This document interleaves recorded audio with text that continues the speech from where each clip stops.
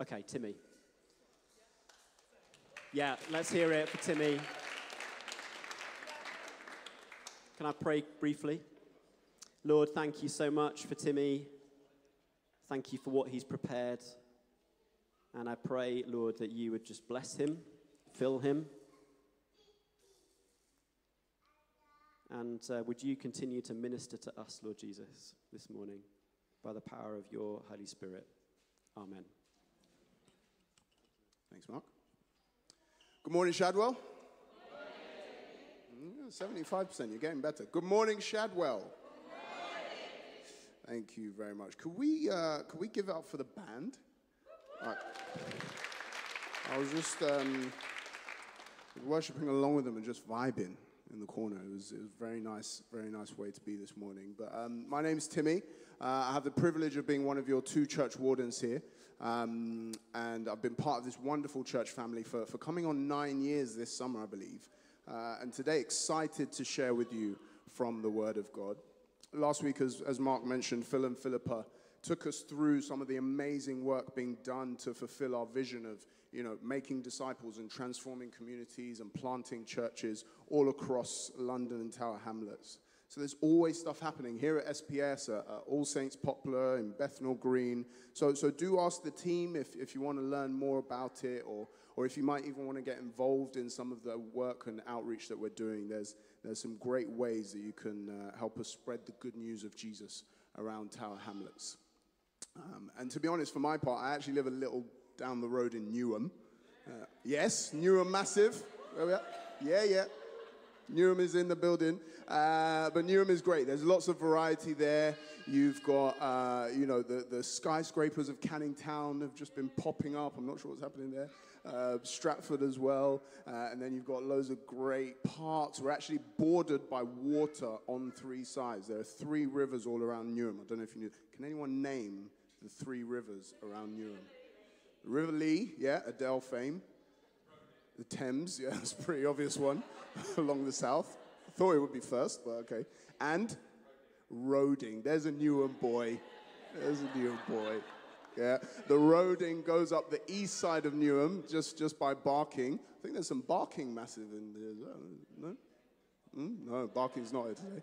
But I love it because it's so nice to be by water. Water is very calming, Other aspect of Newham, you've got parks, great parks in Newham. I'm sounding a bit like an estate agent today. Give you a bit of a tour guide of Newham. But I particularly appreciate parks and being outside and green spaces because I grew up just on the outskirts of London next to a farm with, cows and ploughing and all sorts going on. And so I feel like a bit of an earthy kind of guy. And you don't get those same smells, those same, experiences when you live in London.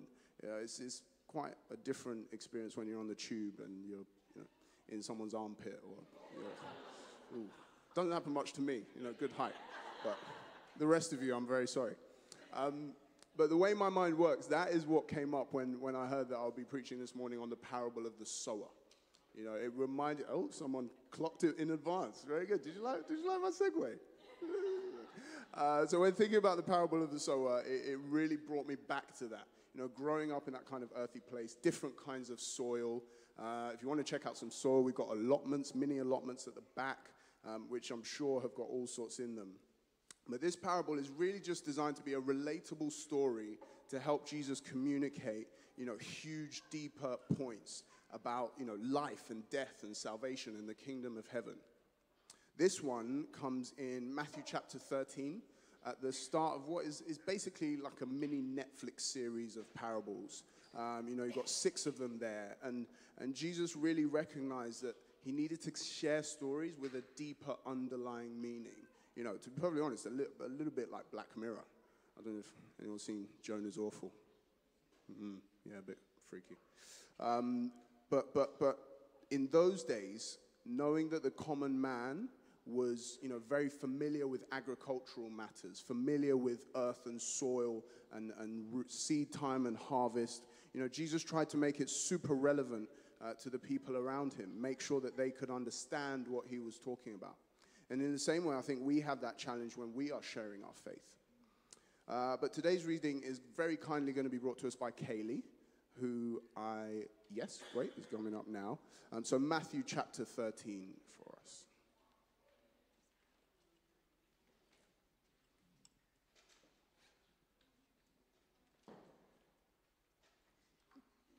This is Matthew chapter 13, the first part taken from verses 1 to 9. The same day, Jesus went out of the house and sat by the lake. Such large crowds gathered around him that he got into a boat and sat in it, whilst all people stood on the shore. Then he told them many things in parables, saying, a farmer went out to sow his seed. As he's scattering the seed, some fell along the path, and birds came up and ate it up. Some fell on rocky places where it did not have much soil.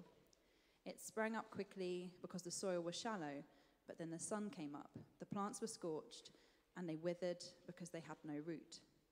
Other seed fell among thorns, which grew up and choked the plants. Still, other seed fell on good soil, where it produced a crop 160 or 30 times what was sown. Whoever has ears, let them hear. And then from verses 18 to 23. Listen then to what the parable of the sower means.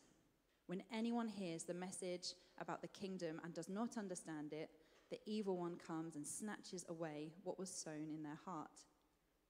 This is the seed sown along the path.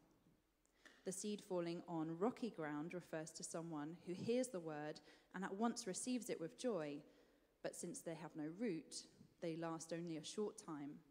When trouble or persecution comes because of the word, they quickly fall away. The seed falling among the thorns refers to someone who hears the word, but the worries of this life and the deceitfulness of wealth choke the word, making it unfruitful. But the seed falling on good soil refers to someone who hears the word and understands it. This is the one who produces a crop, yielding 160 or 30 times what is sown. This is the word of the Lord. Thanks be to God. Amazing, thank you. Give it up for Kaylee. So this really is quite a deep parable. And as I mentioned, it's the first of 6 in this chapter. So I definitely recommend you go away and have a read of the rest when you get a chance. But I also have to issue a bit of a trigger warning that Jesus never shared these kind of things just to, leave you something to think about or wonder if you might be challenged. He really wanted to challenge the status quo. He wanted people to look at how they live their lives and look at how they perceive the things around them. He really wanted to challenge the Pharisees of the day, the leaders of the temple and such. And so we have to look at our priorities when we hear parables like this from Jesus. I've literally been holding a mirror up to my life over the last couple of weeks as I prepare for this morning. And as I was reflecting and praying on the passage, it actually became clear to me that my understanding, maybe as a child, of what the parable of the sower meant is maybe not quite where Jesus wanted it to land. I maybe thought that it was about finding people in the good soil or finding people in different places, and that's just where they were, and that was their stage of life, or that was what was going on in them, and that would just be the season they were in. But then it hit me that actually it's not about finding or happening to be the right kind of soil. It's about choosing to be the right kind of soil or in the right kind of soil. You then can be the right soil for the seed, which is the word of God, the gift of salvation. There is nothing passive about this Christian faith. Everything is about accepting what Jesus did through his death and resurrection, but then acting accordingly off the back of it as well. There are choices to be made. Will you accept this free gift of salvation? Will you live a life in response to that gift of grace that says thank you for it? And will we go out and tell those around us about how great a life it can be? There's nothing passive about those choices. And in the same way, I believe we are called not just to accept where we are currently in our hearts, but actually to proactively work on finding ourselves in the good soil. So my title for this message is Choose the Good Soil. Say it with me one time. choose the good soil. You know, the beauty of this parable is that all of us in the room right now can probably relate to one of the 4 places, one of the 4 different kinds of soil that Jesus described. But the even greater beauty in it is that that doesn't need to be a permanent state. You know, I want to encourage you that Jesus wants to see all of us in the good soil, living out to the max. You know, there are ways that we can transition from wherever we are right now, and as long as we make a conscious decision and effort not to be passive in this thing called life, change is possible. A change of mindset is possible. But any married couples in the room? Yeah, you're very quiet, married couples. Is it going well? Yeah, good. But you know, you might have found yourself in this kind of scenario, realizing that you as a husband or wife cannot change your partner. It really needs to be, I know you've tried, Steve. It really needs to be their conscious decision, their conscious choice. You know, you might be trying to get them to, and I've heard of this one recently actually, you might be trying to get them to stop chewing with their mouth open. Ooh, hit a nerve. Hello. You can say it all you want until they decide that they want to have some table manners and, you know, give you a peaceful meal. They're not going to change. It has to be their decision. You know, another one I heard, oh yeah, this might hit. Oh, I heard recently a lot of husbands are spending a lot of time, you know, saving the world on their PS5. He needs to decide that he's ready to balance his time between the video game world and his family life, you know? Or the classic, I would love it if you would spend more time with your mother-in-law. Oh, sorry, darling, I'm a bit busy. Busy or choosing. You know, there are choices that we can make that are selfless in any of those scenarios.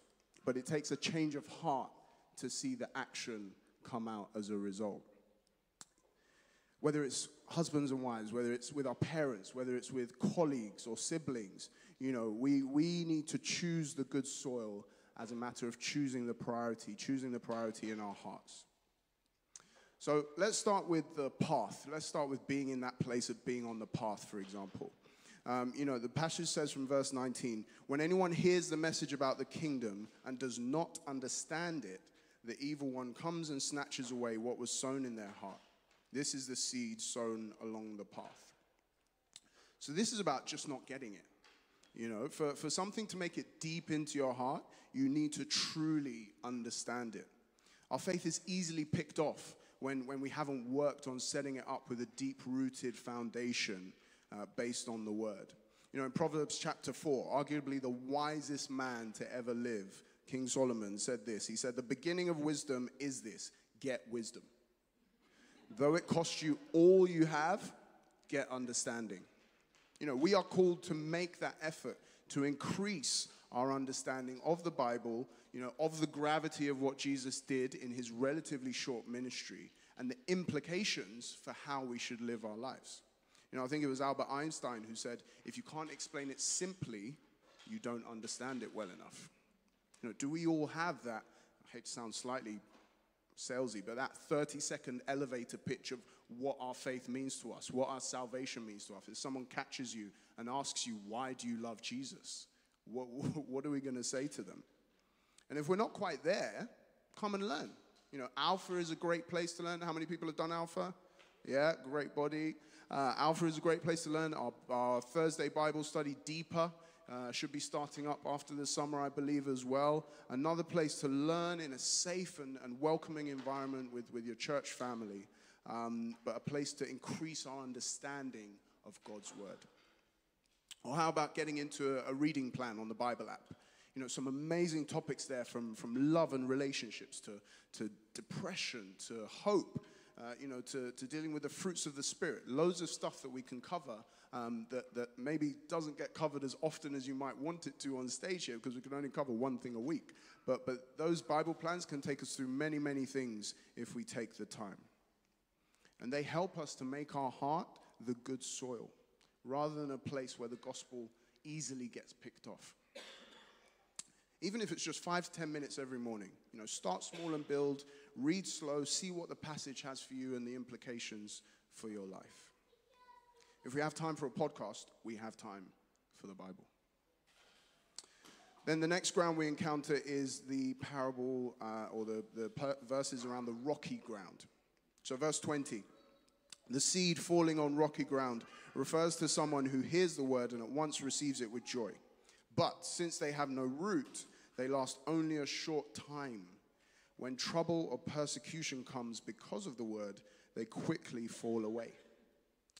Now, we all know that life can be hard. We all know that it has its challenges. But the real challenge is how we respond. You know, I remember reading a book that talked about how it's the event plus the response that equals the outcome, right? And especially if or when that problem or persecution maybe even comes as a result of our faith. You know, the people around us not necessarily understanding or whatever it might be. You know, it's one thing when we face challenges that are truly out of our control, but when we've made a choice and it brings us into a place of difficulty, I know that's quite different. I mean, this is a slightly flippant example, but I have a best friend who loves wearing hats. And he's always got, you know, a good sharp hat, whether it's a baseball cap or a trilby or whatever it might be. And I look at him with envy because the issue I have is I have a massive head. And you might not be able to tell now, I've kind of grown into it. Proportions just about there, but my mum will tell you I've got a big head. And so, you know, I can't change that. I can't wear the hats I would necessarily want to all the time, but I can just about get through it. But when we've chosen to be followers of Jesus, and there are still things that affect our lives and that's negatively, you know, what happens then? Even if, like the passage, we came to Christ full of joy, do we always stick it out? Or do we sometimes fall away? You know, take a bit of time away from church, away from being around the church family because we want to get there ourselves. You have to remember that Jesus was talking like this because he knew that we would face difficulty. He knew we would face persecution. He knew his disciples would face persecution, prison, and even death because of their faith. The challenge we face culturally, even today in this city, is pretty real, it's pretty visceral. You know, Phil talked last week about how we are one of only 0.4% of people in the Tower Hamlets borough who actually go to church on a Sunday. No, we are massively in the minority. And even some of what we believe puts us directly at odds with the people around us or those we work with or those we come in contact with on a daily basis. But with our hearts in the right place, there is hope and there is a promise. Ephesians 6 tells us to put on the full armor of God so that when the day of evil comes, you may be able to stand your ground. The belt of truth, the breastplate of righteousness, the shield of faith, the helmet of salvation, the sword of the Spirit, which is the word of God. You know, that's a sermon all on its own, but there is protection on offer from our Father in heaven. You know, maybe we'll come back to it, but the next verse is actually my biggest encouragement. Verse 18 in that chapter says, and pray in the Spirit on all occasions with all kinds of prayers and requests. When we choose the right soil, prayer becomes our go-to response to anything. You know, how am I going to get through this day? I'm going to pray on it. You know, I don't know what to do about my family situation. I'm going to pray on it. Nothing is too big or too small for God. So he wants us to fall to our knees in prayer rather than fall away like the seed on the rocky ground. An active prayer life can help bring the change of heart we need to stick out those situations, strengthened by the only one who is there and big enough to see us through any situation, even a situation full of thorns.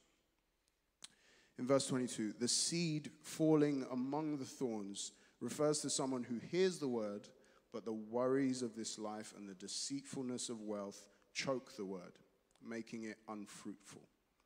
Gosh, worries and wealth. Wow. This is where it starts to get a bit more punchy. And we'll start with the softer of the two. There is so much to worry about in this life. You know, we've got global conflict, we've got energy crisis, we've got an NHS crisis in this country now, or even closer to home, a cost of living crisis, remortgage crisis. All the crises are going on, and they're very real and very worrying. A natural response is to kind of freeze and not know what to do. You know, that deer in the headlights. Your throat might close up. You might feel choked. But don't let these thorns choke God in you, because that's when you'll need him most.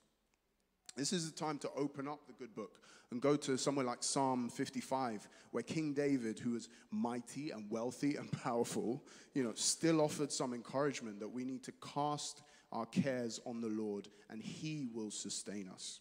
He will never let the righteous be shaken. There is no promise that we won't have cares and difficulties and worries in life, but there is a promise that we will be sustained.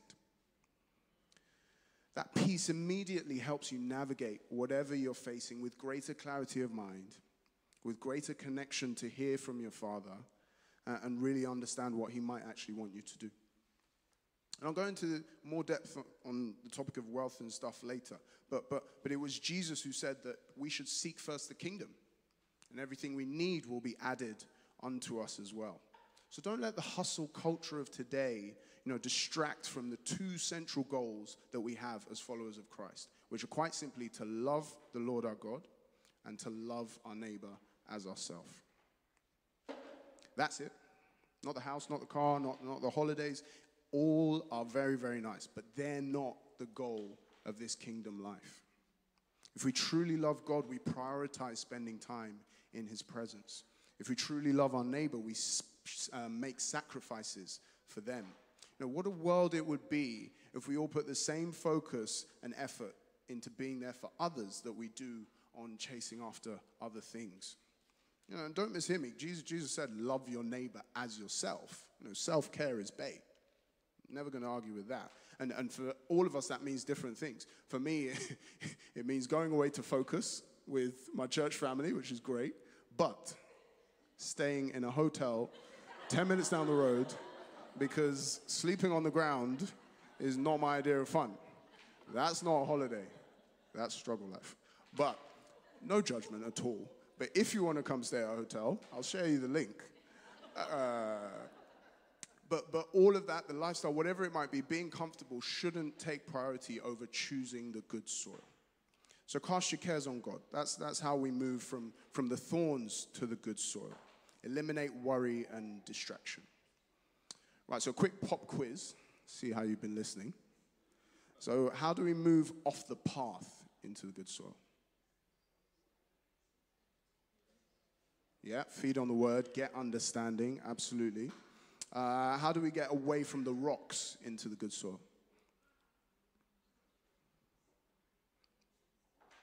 Ephesians 6, yeah, full armor of God, prayer, really connecting with our Heavenly Father.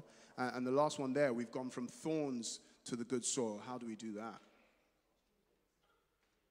Cast your cares. Yeah, absolutely. Cast our cares. Or seek the kingdom first as well and rely on the Lord. Now, I'll ask the band to come up. There's a little more, but this is probably a good slot for you guys. So that brings us to the target state, the optimum, the real life goal. I said it at the beginning. Say it with me. Choose the good soil. So we really want to find ways to choose the good soil. As verse 23 says, the seed falling on good soil refers to someone who hears the word and understands it. This is the one who produces a crop yielding 100, 60, or 30 times what was sown. But how? What does it mean to hear the word and understand it? To me, it's about living it out. As I said at the start, nothing Jesus said was just for discussion and debate. He was really trying to provoke action, provoke change. A change of thinking or a change of lifestyle. And lifestyle is quite a buzzword right now. I think, through various means, we are now able to see the different lifestyles that people lead in a way that we didn't, 50 plus years ago at all. And it can really challenge us. The lifestyle that Jesus was talking about, though, isn't easy, but it is rewarding. Producing a crop yielding 160, 30 times what was sown. And this isn't a return on investment for good deeds that, comes into your bank account or anything like that. The result of living this life is that we get to show an example to the world of what Jesus is like and what a Jesus life is like. Setting an example draws people to Christ. And what could be a better reward? What could be a better crop than that? episode 4 of this series of parables talks about the kingdom of heaven being like one who is finding treasure in the field, or a precious pearl. You know, that person goes away and sells everything they have to take possession of that treasure because it is so valuable. It is so worth it. You know, the early church used to sell all their possessions to do good, to give to the poor, to be able to do more. And I just have to look at the world that we live in now, that in the West alone, I believe the statistics are something like we waste or throw away enough food every day to feed the world's hungry twice over, which is just crazy. We're not sharing with the world in the way that we possibly could. Because that's what the Jesus lifestyle is about. It's about triggering us into action. And so to help understand what this lifestyle looks like, I've got a couple of book recommendations. I think there's a QR code as well if you want to go shopping on Amazon for them. The first one is, yes, The Deeply Formed Life by Rich Villodas, which is a great book. He's a preacher out of New York. And, you know, he looks at how we can really try to live a life modeled after Jesus. So really worthwhile taking a read. He's got 5 principles in there for us to follow. But that then led me on to read this second one, which is very punchy. The Ruthless Elimination of Hurry. Who's read this book? Yeah, I know a couple of you. You look like you know what I'm about to say. This is a book that even just reading the blurb, you will feel a punch to the gut. It's quite strong. And you know, when I first saw it and heard about it a few years ago, I thought, I'm not sure I'm actually ready to go through this process of changing the way that it's going to call me to change. You know, I know myself. I'm a very all or nothing kind of person. You know, I'm the kind of person who watched Cowspiracy once. I stopped eating beef, pork, lamb, all of it went straight away. Like if something hits me, it provokes me to action, and I hope you're the same. So I managed to get through it at the beginning of this year, and it left me with such an impression that I wanted to share with you quickly now the 4 principles that I think are really, really effective for helping us live the Jesus lifestyle. So helpfully, they all start with the letter S. You've got silence and solitude. You've got Sabbath. You've got simplicity.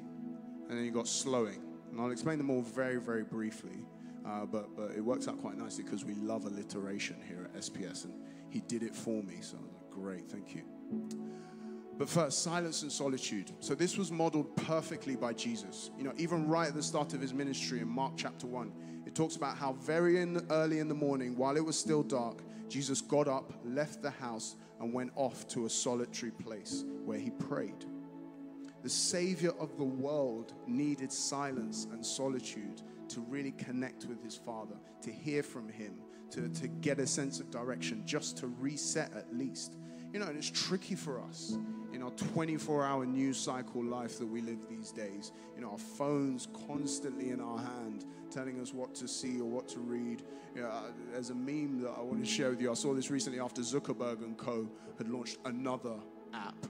You know, this is me trying to use Threads and Twitter and Instagram and Facebook and Snapchat and TikTok and YouTube. How are we supposed to juggle all of this? I really don't know. And so it has been a conscious decision for me, at least, that the first app I open in the morning is the Bible app. You know, I make sure that I'm starting my day with the Word of God.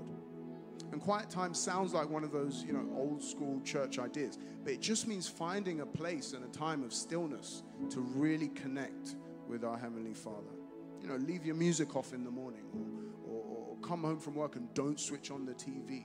Any time of day can be shared with God. Then there's Sabbath. You know, right back in Genesis, God did all the work of creation in 6 days, and then he rested. Big God. God is massive, and he still rested. You know, I don't know who we are that we think that we can get through 7 days relentlessly doing stuff and think we'll be okay. We're not built for it. You know, Sabbath is from the Hebrew word shavat, which means to rest. So it's pretty clear what this day is supposed to be about. Rest and fellowship and worship. How can we take it as a day to connect with loved ones and family members, church family? You know, I remember during the pandemic and in lockdown, many of us were watching, you know, 2, 3, maybe even 4 different church services on a Sunday because we had nothing else to do. But now we just about make it to a 10 a.m. in the morning, and then we find other things. I would encourage you, can you bookend your Sunday? Can you make it at 10 and make it to the 6 p.m. as well? Find a time to connect with God afresh, even twice on a Sunday. And the third S is simplicity. Now, I'm still working on this one. But remember we talked about moving from the thorns and looking for the good soil by seeking the kingdom and knowing that everything we need will be added. So simplicity is really just about contentment. What do you really need in this life? Now, if you're doing Sabbath every week, how many trips do we need to take if we're actually already well rested? How many, near identical little black dresses are in the wardrobe, or pairs of blue jeans that we can only wear one at a time? I know I've got a lot of trainers. I'm not an Olympic athlete. How can we cut down? When I think about the author, his wardrobe is actually just 4 or 5 simple outfits that he wears on repeat, which blew my mind. But it challenged me to the point that this year, 2023, I haven't bought any clothes since last year. And believe it or not, I still have things to wear. How has that happened? It's a real challenge that Jesus even talked about when he said that we can look at the lilies of the field and how they grow. They don't work or make their clothing. King Solomon in all his glory was not dressed as beautifully as they are. If God cares so wonderfully for wildflowers that are here today and thrown into the fire tomorrow, he will certainly care for you. Contentment over consumerism. It leaves room for God, and it leaves resources for us to bless others and bless those around us. And then finally, slowing.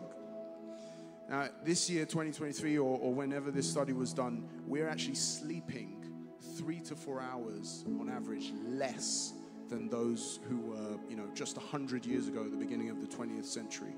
And it's somehow become super cool to be really busy, where, we get that FOMO. We want to be at the drinks, we want to be at the party, we want to be at everything that's going on, we want to work hard and play hard. But it shouldn't be at the expense of our peace and our proximity to God. We don't need to be everywhere. We don't need to rush around. We don't need to respond to every email or text message within 30 seconds to show that we're still connected. Jesus was active. He was in these streets. He was around people all the time. His first miracle was opening the bar up to the wedding so that everyone could have a bit more to drink. He made sure 5,000 people could stay together, having fun on that hillside with as much food as they needed. But after those intense moments, he slowed right down. He found time and space to reconnect with God, to really gather his thoughts. And so for us, maybe it means, just doing one appointment a day or on a Saturday, rather than 2 or 3 and stacking and fitting in as much as we can. Or maybe a rest week once a month, where we do absolutely nothing but relax and chill out. Because on top of that, our chilling out is not even really chilling out. We still often have devices or TVs or stimulus in front of us that gets the mind going and doesn't allow the mind to rest. I want to be really provocative and see, how about we cancel our TV license and go to a state of not near. Oh, you felt that one, didn't you? Like, do we need to be in the 9 o'clock news every day? Is it giving us something? Is it feeding the heart? Is it helping us to be in good soil? How about we take different apps or social media apps off our phones and maybe just connect to them on a laptop or a computer at a specific time, so we know that that's when I'm going to connect in that way, rather than constantly scrolling. So I said it was going to be punchy, but we are not built to multitask. I can't even write a text while someone's talking to me. I can see some of you smiling because you know this is true. I can't even write a text while someone's talking to me because my brain is not set up for 2 things at the same time. It just doesn't quite happen. But there are loads of ideas in the book that can help with this. And at the end, it talks about how the Apostle Paul summed it up perfectly when he wrote to the Thessalonians. Even so, dear brothers and sisters, make it your goal to live a quiet life. This is all about a change of heart, a change of priorities. And so to help, I'd actually like to do a Mark Bishop and offer these books to a couple of people who might want to get started. Thanks, Mark. Inspiration. Yes. Which one?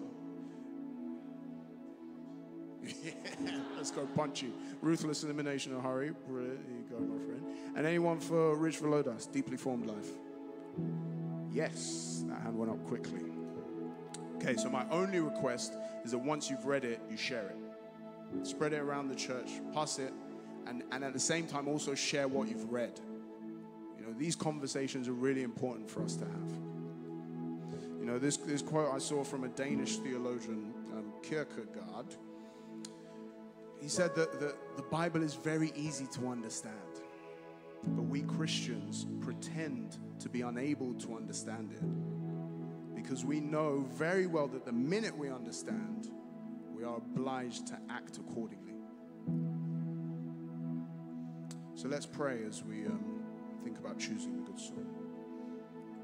Father God, thank you for your word and for your example. Lord, we know that if we're on the path, you can help us to get wisdom and understanding. We know that if we're on the rocks, you can equip us and help us to put on the armor of God and pray to you without ceasing.